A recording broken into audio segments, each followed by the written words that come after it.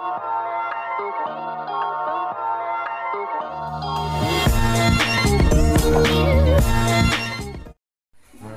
hi guys, it's me again, Leo Roca, and welcome back to my YouTube channel. Ayan, hello. Welcome again. Nandito naman po ako, and for today's video, magluluto po ako ng pritong dilis na isda. Ayan, ito yung isda na pinakamaliliit. Maliliit, almost maliit na yung parang ginagawang bagoong. Pero medyo mas malaki konti doon sa bagoong. So, ang gagawin ko today is ipiprito ko siya my style. So, ipapakita ko sa inyo kung paano ito gawin at ang kailangan natin. But before that, kung hindi pa kayo nakasubscribe sa aking YouTube channel, please do subscribe. Hit that bell button para updated kayo sa mga videos na i-upload ko. Like, share, and comment down. So, tara, samahan nyo ako. So guys, ito yung mga kakailanganan natin. It's about a half kilo of dilis na isda. So, it's very tiny. Yung parang halos ginagawa na siyang bagoong. And then, so, lutong bahay po ito. And it's my style. So, we're gonna need these 3 eggs. Pepper. Ito, maliit na pepper. Magic sarap for taste. And then, later on, some salt for seasoning. And some flour din. So, yan po ang mga kakailanganin natin. So, ngayon, sisimulan na natin. We're just going to mix all the ingredients together.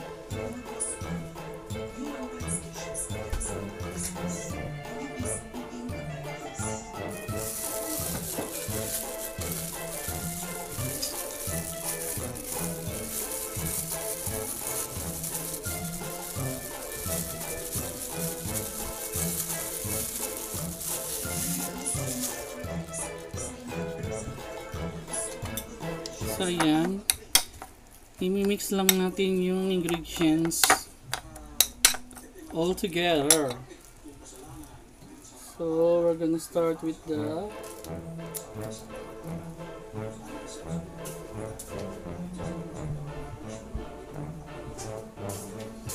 ayan.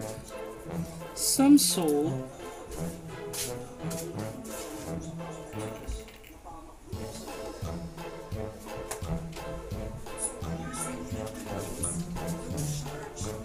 And then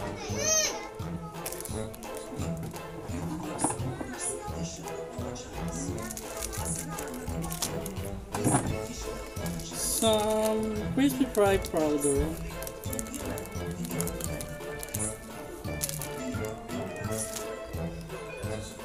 Ayan, tapos sunflower flour. Konting flour lang. Ayan. And then yung pepper. Then we're gonna add some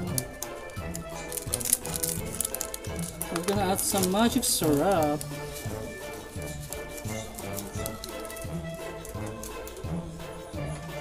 Now the egg.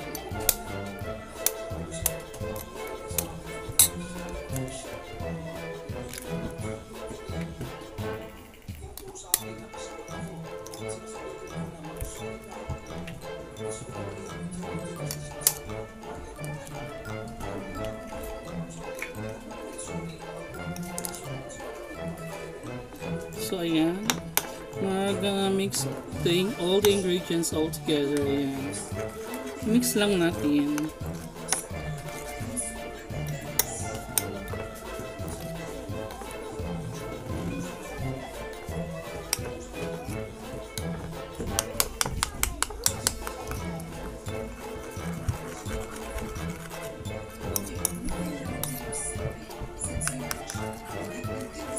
So ayan, mix lang natin hanggang mag-dissolve yung flour.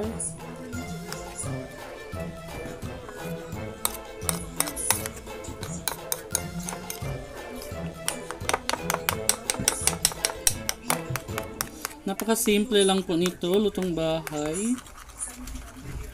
And it's a great food. Masarap na pang-ulam. The kids love it, especially Ethan loves it. And Eli. Do you love this, Ira? Why no?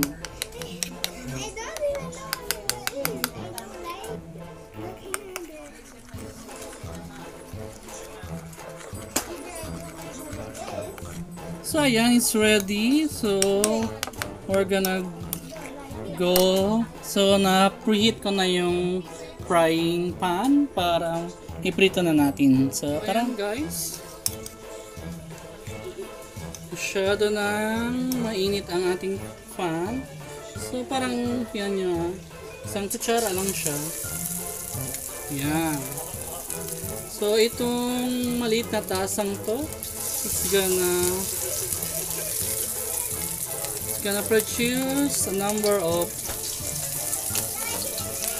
pritong isdang dilis.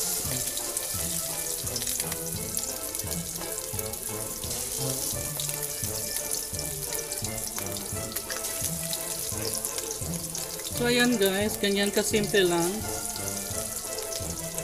Napakasimple, madaling gawin.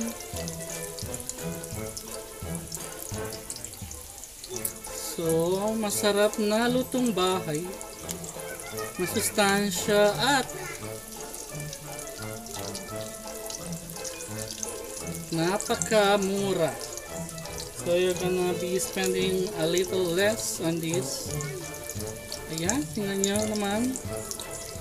So, nakagawa na ako ng 2, 4, 6, 7 na piraso ng pritong dilis. So marami pa sa maliit na tasang ito. So it's yan.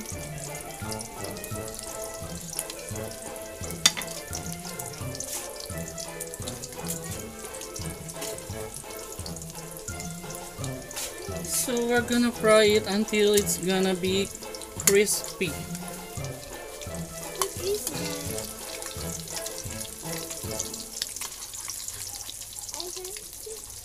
Matasikan ka tang.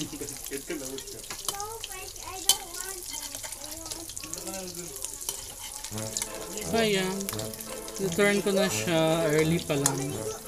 So we're gonna wait until it's going to be brown na brown siya. Ayan. So hintayin natin siya guys. Pwede na naman natin siyang i-turn. I-turn lang natin siya hanggang sa maging crispy siya, and para hindi siya masyadong ma-overcook at masunog. So this way na-maintain natin yung pagiging crispy niya. Then guys, hintayin natin one last turn, and then we will transfer it sa plate para i-serve, and then we'll go on to the next batch para i-prito. So ayan guys,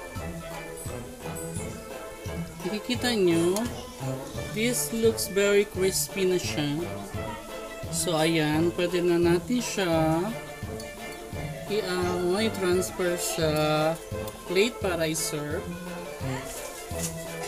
So, i-set aside na lang muna natin siya, and then we're gonna fry the next batch.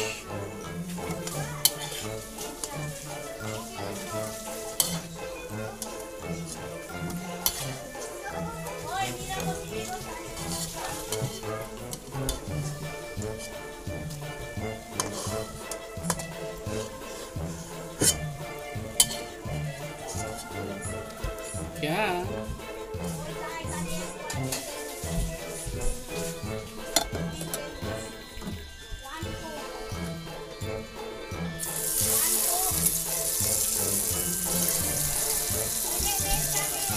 Ayan, lagay natin ang next batch.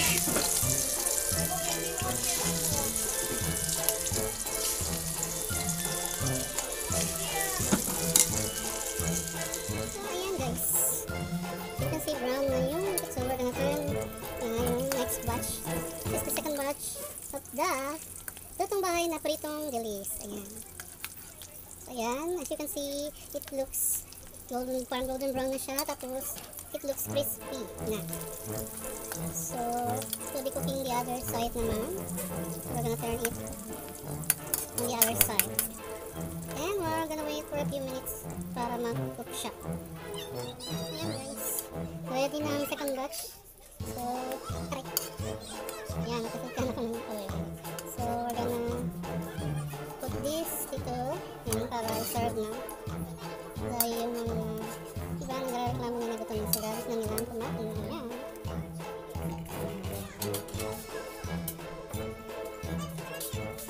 So, now we're gonna put the third batch.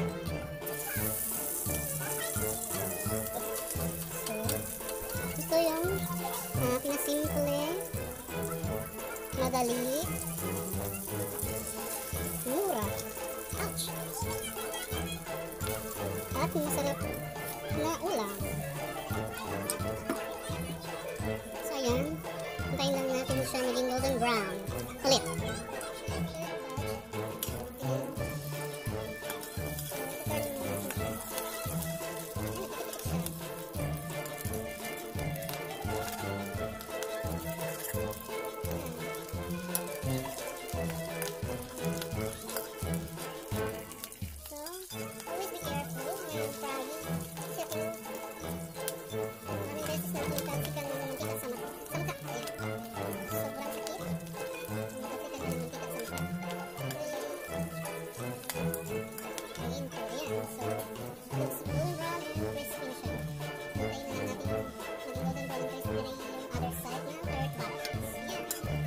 Ready na ang third batch.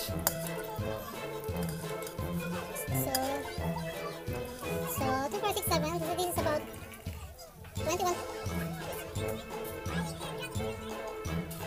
So this is about 21 pieces. Na. And ito naman pang natira. Ito na lang. So, yan. Kaya nga sabi ko sa inyo. Nakatutukan ito dahil. Pag ginawa mo malalaking slices or parts, kaya madali maubos.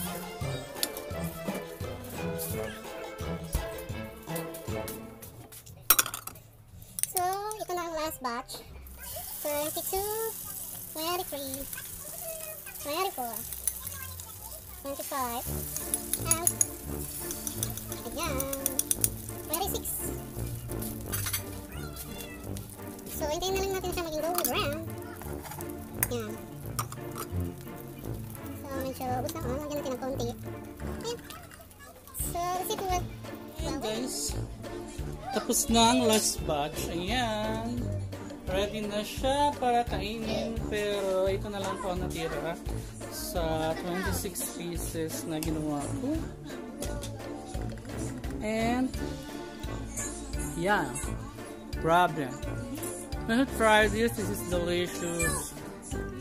Masarap na ulam, lutong bahay. So, yun guys. That's about it. Thanks for watching. So, don't forget to subscribe, hit the bell button, and like, comment, and share. So, kita-kits tayo sa next video. Thanks for watching.